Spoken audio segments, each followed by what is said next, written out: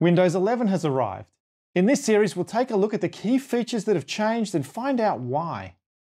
Right away, you'll notice that the Start menu is now in the middle. No, not like a Mac. Apple didn't invent the middle too. It takes a bit of rewiring to get used to. It's not a major change. Why did it need to be on the left anyway? Well, you'll see why when we take a look at the history of the Start menu. But front and center, that makes sense. Up front, there is a list of pinned apps. You can also pin your favorite websites and folders here, and I'll show you how to do that in a moment. Click on All Apps to see a full list of apps that are installed on your device. In Windows 11, you can install apps the old-fashioned way with an executable or an installer file, from the Microsoft Store, or via your web browser with a progressive web app. Soon you'll even be able to install Android apps on Windows 11 through the Amazon Store, and they'll all show up here in the list of all apps. And they can be pinned to your Start menu too. Underneath your pinned apps, folders and websites is Recommended. This area shows you your recently accessed files and newly downloaded apps. In some ways, it replaces the timeline feature of Windows 10, although there is no web history here. Unlike Windows 10, you can't organize these apps into groups. You can rearrange icons. Dragging and dropping is the best way to put them into the place that you want them. You can only see 18 apps here at once, but you can have several pages of these icons. It's best to keep it to just one concise screen, showing you just the apps that you need to have within easy reach. The rest will still be listed under All Apps. You can't resize the Start menu in Windows 11, so that's going to force you to keep this space tidy. Do you really need to have more than 18 apps within reach? For most people, probably not. The new Start menu works great with keyboard, mouse, touch, and pen. Pin apps to the Start menu by right-clicking on them in the All Apps list. Select Pin to Start. You can still pin apps to your taskbar too, but for clarity, it's best to only pin the apps that you have open all the time to your taskbar, leaving the space available for other apps. Unpin the apps that you don't need from the Start menu by right-clicking on them and selecting Unpin. This is one of the most important things that you should do as soon as you update to Windows 11 in order to make this space as useful as possible. In the Microsoft Edge browser, you can pin a website to your Start menu like this. Click on the three-dot menu, More Tools, and Pin to Start. The link will show up on your Start menu, and clicking on it will open it in your default browser.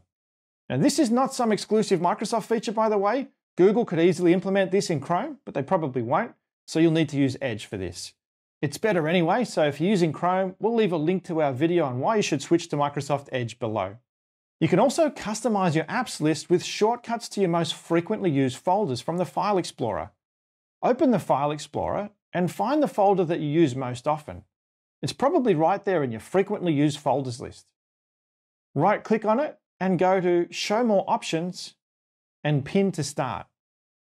We'll see that the original idea behind the Start menu 35 years ago was to make apps and files easier to find, so make sure that it's doing its job for you in Windows 11. Today, the Start menu can be a dashboard that pops up right over the top of any programs that you have open, giving you access to what you need fast.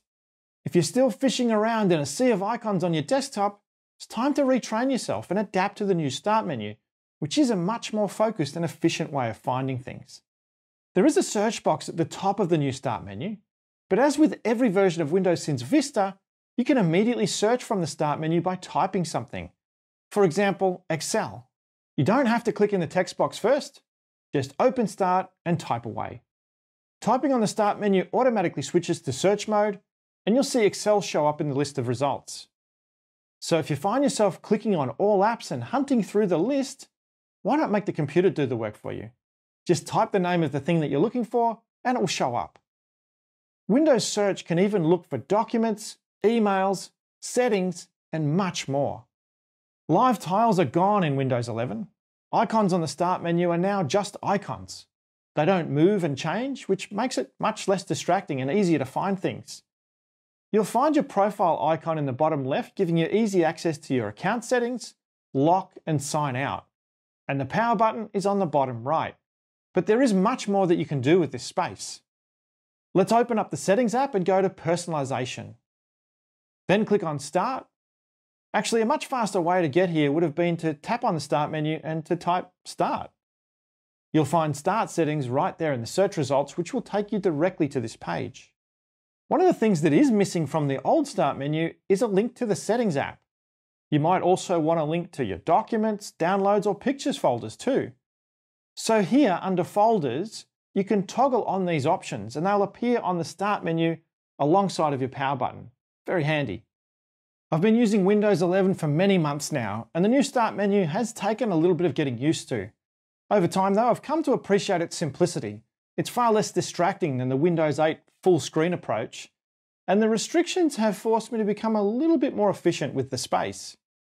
However, I do believe that Microsoft will continue to refine and enhance the new Start menu, and especially the new widget space that we'll talk about in an upcoming video. It might be a while before I can truly say that this is a complete improvement over the Windows 10 Start menu, at least for me. Controversially, Windows 11 does not allow you to move the taskbar. In previous versions of Windows, you could dock the taskbar to the top, bottom, left, or right, but in Windows 11, it's stuck at the bottom. And we're not sure why that is, but we can't see any reason that it won't come back in a future update. So why is the Start menu such a hot button issue? Let's take a quick look at the history of the Windows Start menu to find out how we got here. Before the Start menu existed, Windows 3.1 worked kind of like an iPad. There were a bunch of icons on the desktop, and you could put them into folders. That was about it. The Start button, menu, and taskbar were introduced in Windows 95. There was a very expensive launch event, and some of the most awkward footage you can find on the internet, Bill Gates and Steve Ballmer danced on stage to the Rolling Stones song Start Me Up. The sitcom Friends was just finding its fame at the time, so there was even an instructional video with Jennifer Aniston and Matthew Perry on how to use Windows 95.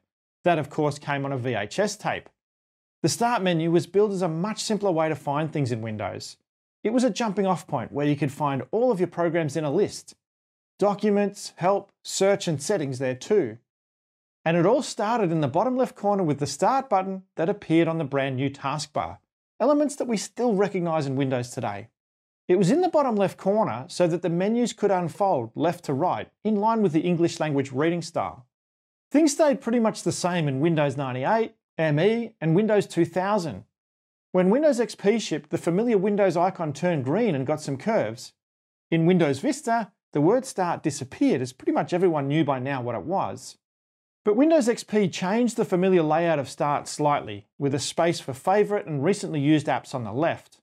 On the right side, a new option called Connect showed up so that you could dial up the internet. Windows Vista added the powerful search box right to the Start menu, making it easier to find settings, programs, and documents right across your computer. In Vista, the Start menu stopped being an ever-expanding list of folders and stayed within its own space. Windows 7 followed the same theme. But it all came to a head in Windows 8 when the whole Start menu paradigm was thrown out of the window. The Start menu became the Start screen. Apps became tiles rather than icons. And the icons had live tiles, moving, changing elements that could be handy, but for the most part were distracting and confusing. Live tiles were the Windows take on widgets, where we could get a glance at information from the app without opening the app. The Start screen was not well received by the Windows community. It was clear to Microsoft that the future of Windows lay beyond the keyboard and mouse. Touchscreens and mobile devices needed to be catered for, and the ill-fated Windows Phone was still on the table at the time. Windows 8 was striving to achieve a familiar interface across device platforms, but the market wasn't ready for the change. Major changes were rushed through in the Windows 8.1 update, but it wasn't to last. In Windows 10, we once again returned to the Windows 7-like taskbar format with the Start menu on the left side, rather than the full screen. The full app list handily appeared on the left. The right side of the Windows Start menu was now for your favourite apps, websites, and folders. However, live tiles remained. And now, here we are in the middle with Windows 11. Tell us what you like and what you don't like about the Windows 11 Start menu below, and subscribe to our channel to go all the way to 11 with us.